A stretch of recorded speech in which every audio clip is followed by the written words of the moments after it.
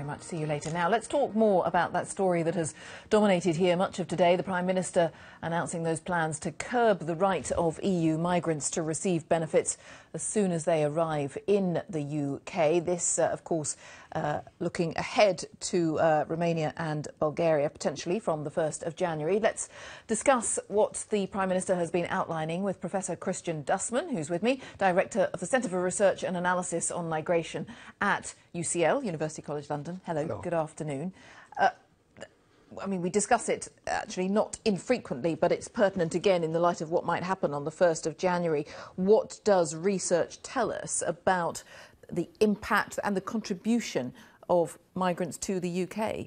Well, our own research, which has been published some weeks ago, shows that migrants from the European countries who came after 1999 have actually made a substantial net fiscal contribution to this country. They paid in 34% more in terms of taxes than what they took out in terms of benefits.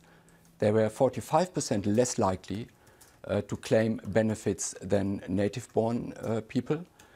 So based on the evidence, there is no reason to be concerned that European migrants are basically free riding on the welfare system. So even though they obviously might be using the NHS, sending their children to local schools, the point is that the net benefit is not damaging. So of course migrants will, like everybody, make use of public services, but on the other hand they also pay taxes, they participate in the labour market, they make contributions. And the key numbers here are the comparison between what they pay in to the system in terms of taxes and what they take out in terms of transfers and benefits. And that number is very clearly positive for European migrants.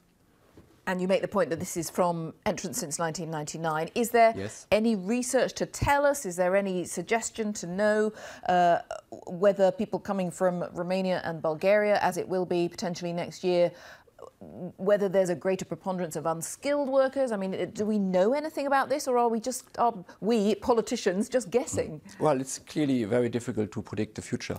However, what we can do perhaps is to look at the evidence which we could collect after the 2004 accession of other Eastern European countries to Europe. And at that time, Britain had opened its labour market to these immigrants. Now, some recent research which we have conducted for those immigrants did suggest that they also made a positive net contribution to the fiscal system.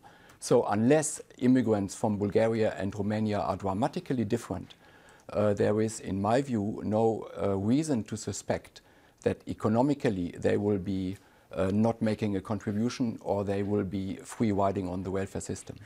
And so when a politician makes a decision to prevent them or makes it clear that he wants to prevent them from claiming certain benefits, it is a purely political move. It's not based on maths. Well, I think it is perfectly legitimate to try to restrict access of individuals who come here, at least in the first month or in the first year, to the welfare system.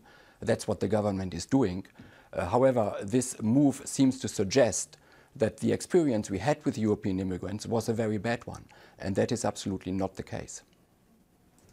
Very interesting. I'm sure we will be discussing this again in the coming months. It's very good to have you here for now. Thank you very much, Dr. Christian Dustmann. Thank you very much from UCL.